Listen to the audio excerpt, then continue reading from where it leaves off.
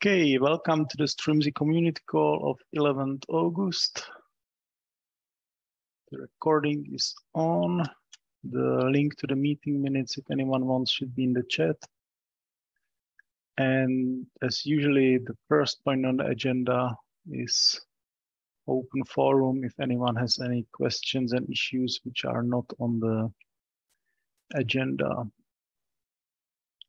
Does anyone have anything?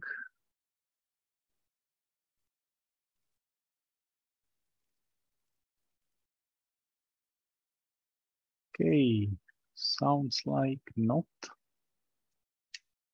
So we can remove it. Are there any PRs or issues or proposals which anyone wants to discuss?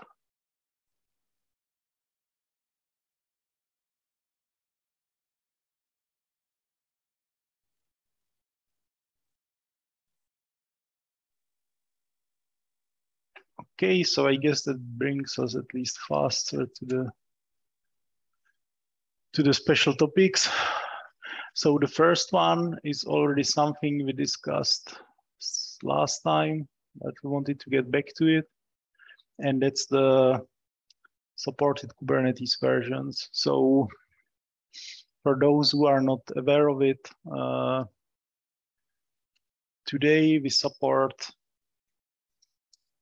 Kubernetes 1.16 plus, and it's probably time to move to some newer versions. The 0.25 will be released soon. It has already the first release candidate.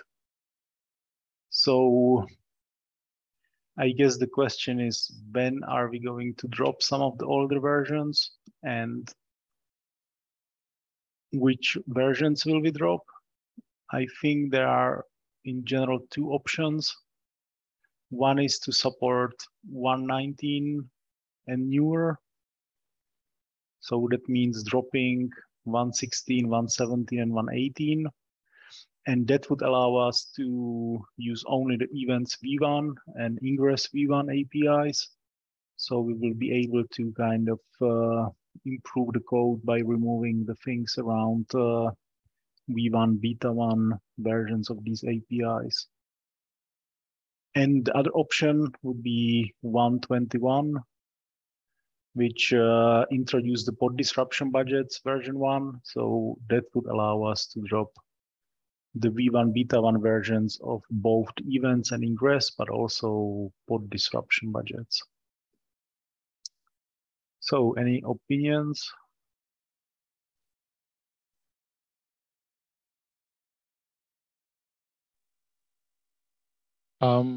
Maybe just a question. Is there a specific reason that you didn't keep a cycle of updating the minimal Kubernetes version? Sometimes you mean, why don't we update it like every time new Kubernetes version is released, for example?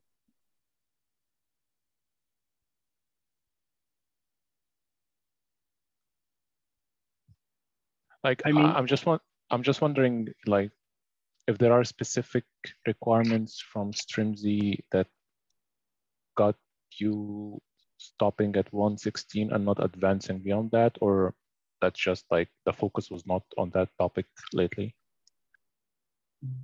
There are always users who will use some old versions. There are users who still use Kubernetes 1.11 today. So the question is more, what do you get from advancing? What do the users get out of it, and so on? So let's say for a long time, there was no real reason why to not support Kubernetes 1.16. Now that will be 10 versions back, and there are some options how to simplify the code by moving to the newer version. So I guess it's about where can you see the value. Yeah.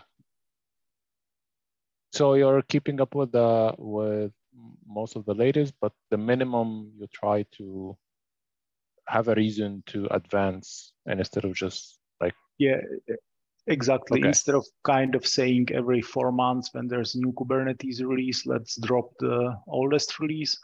We try to more do it based on some reasoning, based on some effort, based on some API changes, and so on. Okay. Thank you.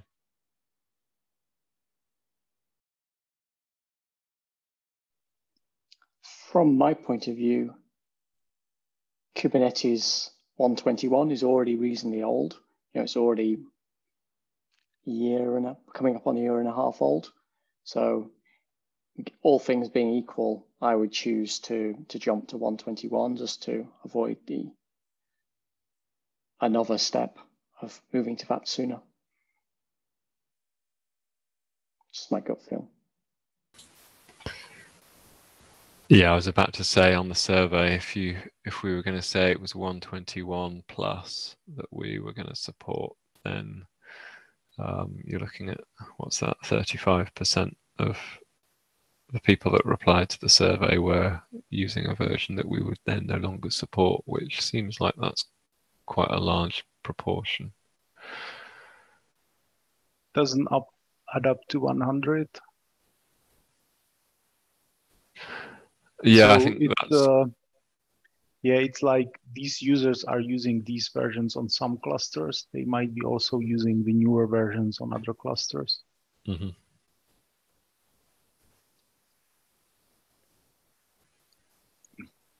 I think doing one version, like going 119 now and 121 later, I don't think that necessarily adds additional effort, because the places where we will change the code, they are fairly well separated. Like if we move to 119 now, then we can remove the parts of the code not needed there. And then if we decide to move to 121, I don't know, November, then we can remove the pod disruption budget related parts. I don't think that necessarily creates more effort to do it in 2 steps than to do it in 1 step. Okay, that seems reasonable. I wonder if those people who are using old Kubernetes versions are all keeping up to date regularly with Strimzi versions.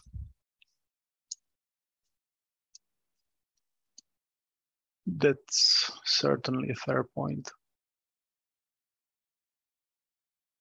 I suppose in a lot of cases, maybe the people who are managing Strimzi might not have the control over keeping Kubernetes up to date, but might like to keep their Strimzi up to date and get the latest features there as well.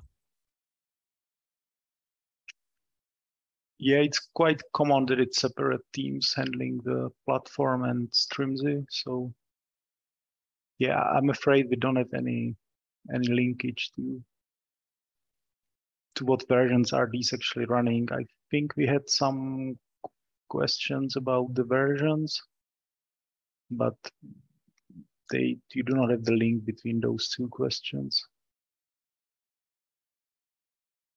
Yeah, we didn't ask about specific Strimzi versions. We just asked about people's sort of posture to how they upgrade, or when they upgrade, rather. Yeah, but even if we did ask, it would not be obvious whether it's yeah, we still wouldn't have guys the using correlation. the old version or these guys and so on. Yeah.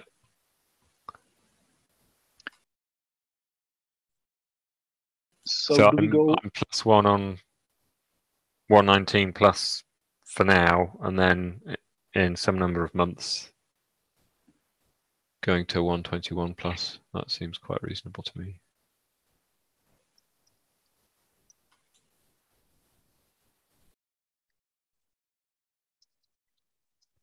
The thing I'm wondering is, well, how we want to communicate that to the users. Like if we say, oh, we really want to move to 121 in 6 months, should we tell users now that 121 is like deprecated, or rather that 119, 120 are not deprecated, and like give them a heads up that this is going to happen? Well, we can give them some expected date when we might remove that. But I don't think 119 and 120 are supported by Kubernetes anymore. You don't get CVE fixes, you don't get patch releases anymore, and so on. So yeah, I'm not sure deprecating them. Yeah, I'm not sure if the users still use them, whether they actually care that much. Yeah, but here it means from the next Strimzi release, this will not work anymore if you're using this Kubernetes. So here you got to make a choice. So either you do your Kubernetes or that's the last Strimzi version. Yeah, so I think that's the other thing we need to decide. If we decide that it's 0.19, what we want to do now, I guess the question is whether we want to do it now or whether we want to do it in the next release, which, yeah, I think that's maybe what we can do is that the Strimzi 0.31 will still support 0.16 plus, but in the release notes there, we can warn the users that from Strimzi 0.32 up, we will support only 119 plus, so that they have some time to prepare for it. That's how we did it in the previous times when we were changing the supported versions. Yeah, I think it gives people some notice, even if it's not necessarily an awful lot of notice. I think that's sufficient. Yeah, just like it's the direction of the project. You see, this is what's going to happen. I think that's important. So if you want to give them some rough timing on the 0.21, what would that be? Would it be, I don't know, January, for example, or in 6 months, or? Do we have to give a date, or do you have to just give the N+1 version and refer to the release plan? I wouldn't give them an exact date, and I wouldn't give them a version. I would just say something like, yeah, I don't know, we will revisit the supported versions in 6 months' time, and we expect that then we might drop support for 119 and 120, for example. Yeah, I think some sort of vague wording that doesn't commit us to anything, but that does suggest that if you're going to upgrade, then do everyone a favor and upgrade to a much more current version. I'm afraid of vague statement. Basically, they just don't cause decisions or actions. Like at some point in the future, this could change, but yeah, but it will become a firmer statement before it gets removed.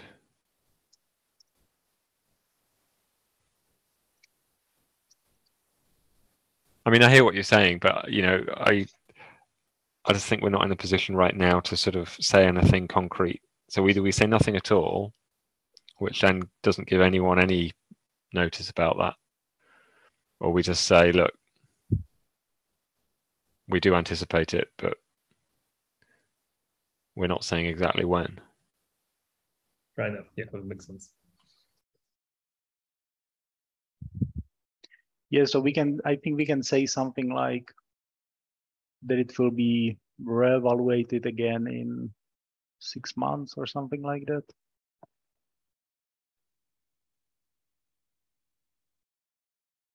Does that make sense? Yeah, it's fine with me.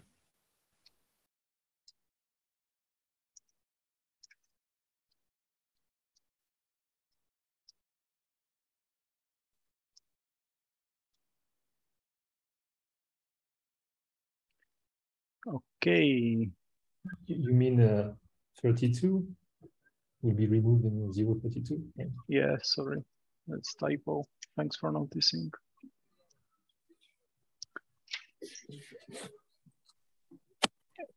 Anyone, anything else to the supported Kubernetes versions? Are there tests on the different supported versions? or that's not, like there is no matrix testing for that? Like, will this change affect something in the tests?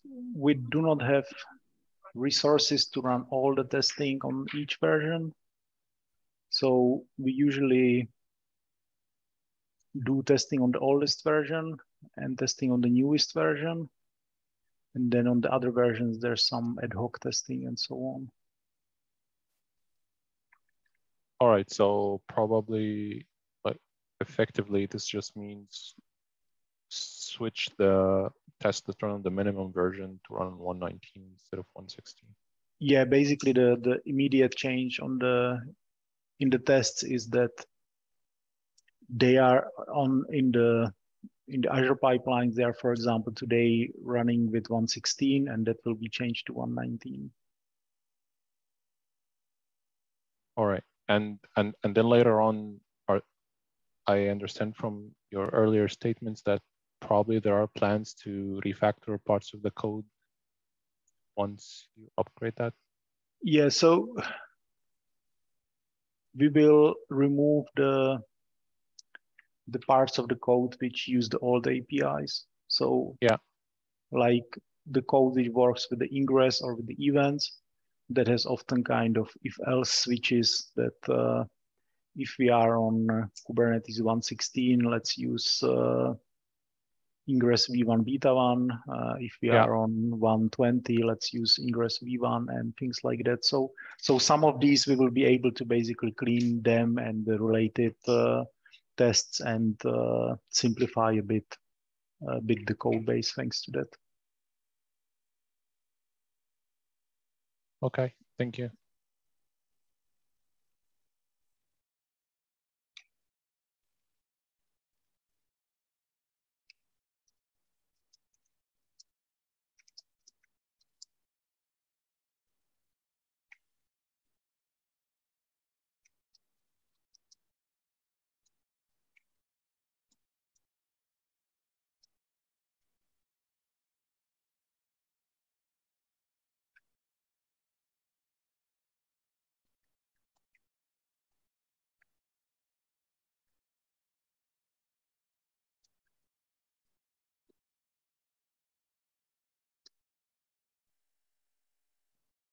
Right, anything else, anyone?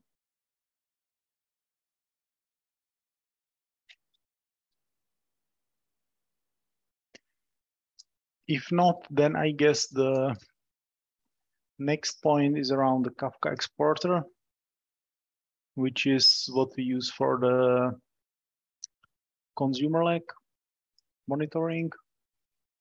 And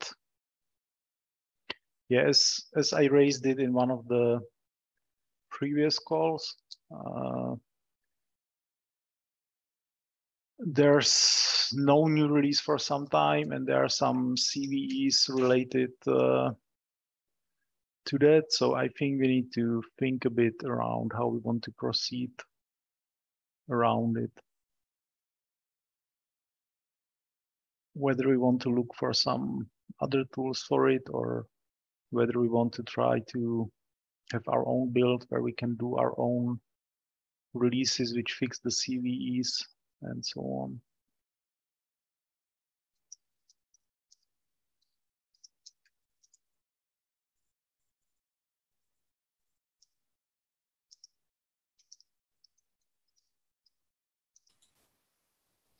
I have an open pull request on that I believe fixes the CVE.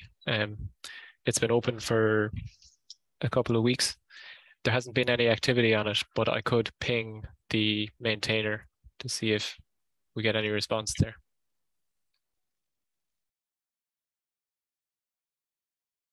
Yeah, I think that would be great.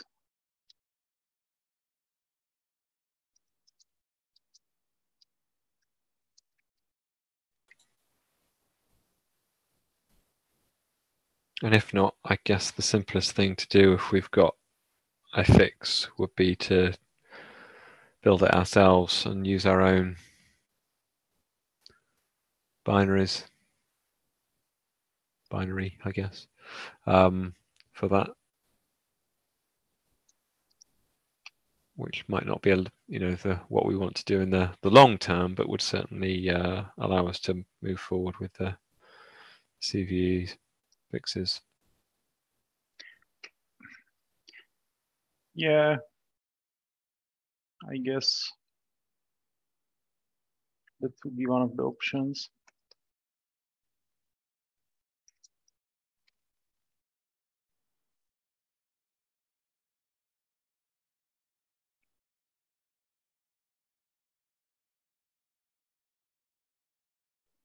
Can I just ask the background?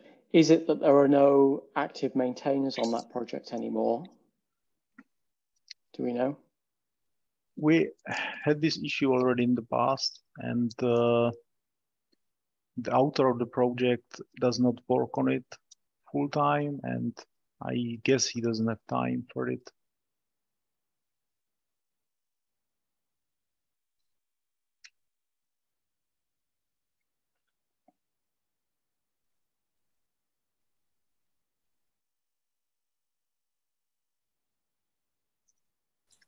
So yeah, it's not like we're particularly eager to fork it or anything.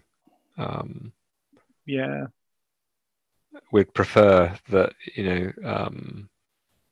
that we didn't have to, but I think we have to be prepared to if we're not able to fix issues in CVEs, then we end up doing Strimzi's users a disservice by sticking with it. Of course, yeah. I think Paolo was the one who talked with the guy last time. Should we ask him if he can ping him again? Yeah, I mean, it's kind of like the polite thing to do is to say, look, we'd really like this. If you're able to, we'd really appreciate it. But if you're not, then, we understand.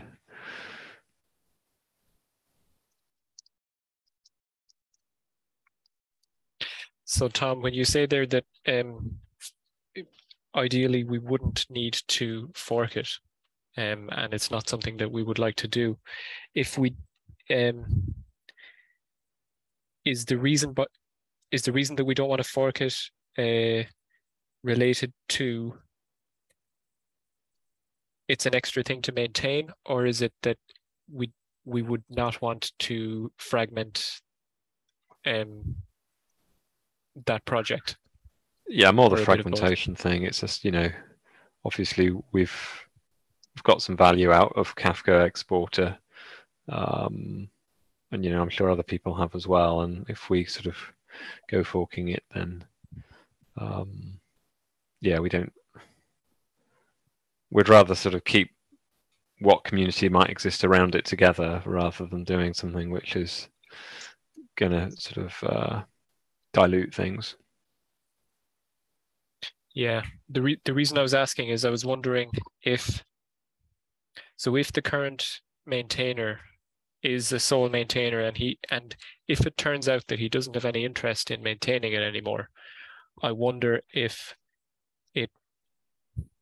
I don't know if this would fit at all, but if the Strimzi project, for example, adopted it, so it could be done in a way that it's moved and that redirects or work and everything like that. So I think when Paolo contacted the maintainer last time, he sort of made that sort of offer. So obviously we can make that offer again, and ultimately it's up to the maintainer, isn't it? And based on their response or non-response, we'll end up having to come to a decision in a few weeks' time. But I think both things are in a way an issue. We do not want to fork the community, but to be honest, we also need to think whether we have the resources to fork it or to move it under Strimzi, because yeah, if we just fork it for our own purposes to fix the CVE, then yeah, we need to build at least the CI or something to be able to kind of rebuild it with the fixed CVEs and do the release. If we would fork it completely, then I guess we would not want to end up in the same state where it is today, that we don't have time to go through the PRs opened there by various people and so on. So in a way, it's a commitment to something what requires resources. So I think we would need to think about this as well, I guess. Yeah, absolutely. It was just a passing thought, and I hadn't realized that Paolo had brought that possibility up in the past as well. No, I mean, it's the right idea, right? It's just that it has these aspects as well around actually having people to work on it ourselves. Yeah, I mean, there aren't any great options. But I think we've got a decision there to at least send an email, and I think this will come back on the agenda next time, or possibly the time after that. Yeah.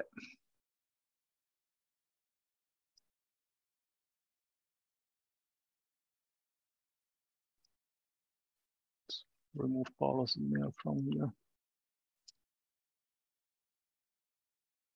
Probably still shows here, right?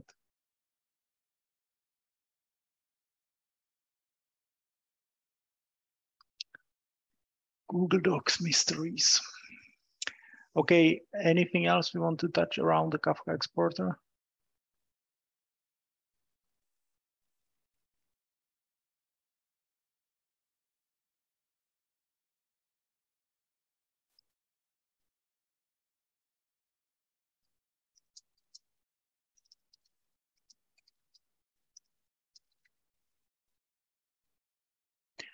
Okay, then the next point is around the survey. Tom, I know you got the text answers from the survey. I wondered in which format we might want to go through them. Yeah, I mean, I've copied and pasted there. It's just in a CSV, so it's not the easiest thing to look at in that form.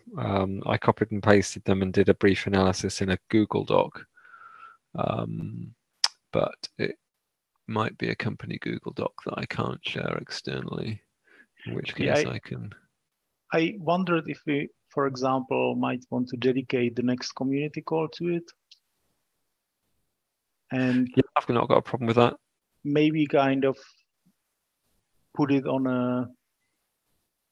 a Slack at least, or maybe on Twitter as well, that we will be discussing those answers and the survey on the call, and that if someone wants to kind of add some more light on the answers or kind of hear to it, that they might want to join and go through it with us.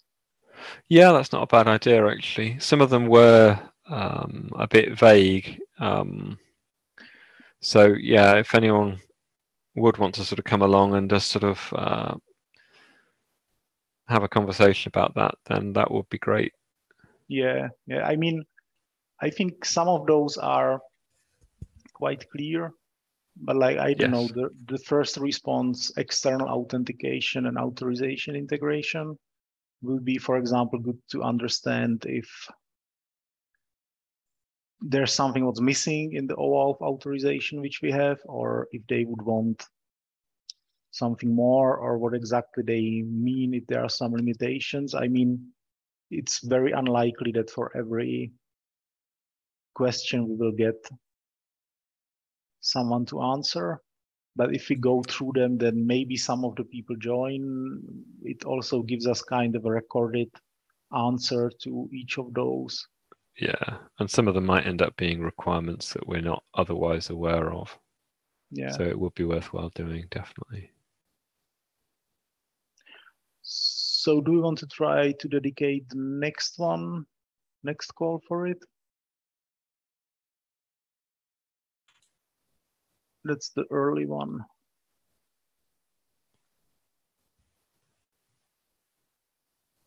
Yeah, we don't know with where the respondents have come from, unfortunately. Otherwise, we could have made a better call about whether it would be more APAC or more North America friendly. Yeah, you know what? It's anyway recorded, so maybe we can simply take the. Did you make any progress? You wanted to write a blog about the results? I've written a draft, but it's not quite ready to push yet.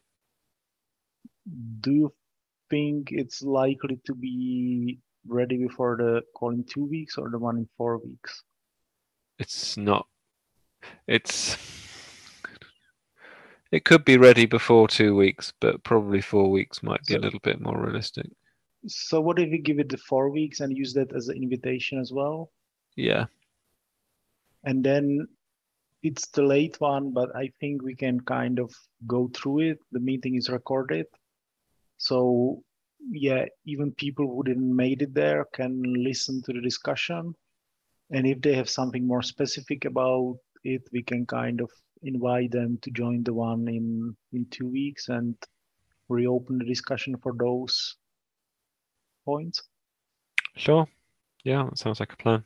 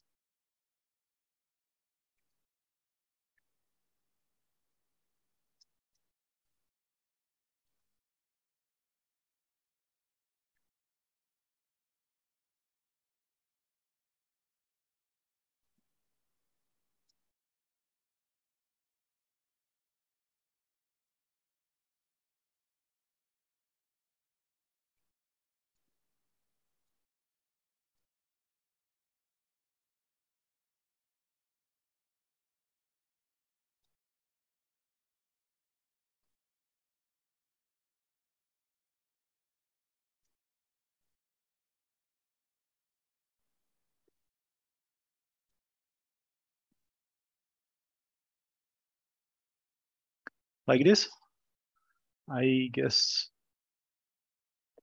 I will hopefully remember what I meant with it in a few weeks. Yeah, that looks good. Okay, anyone, anything else to the survey?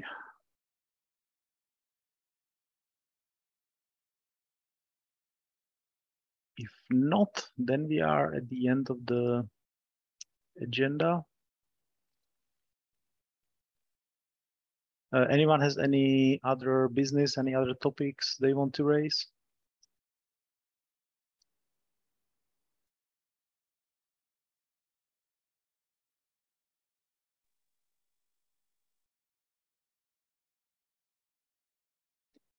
Going once, going twice. And I don't know how's the third one. Thrice? Yeah, thrice is a word.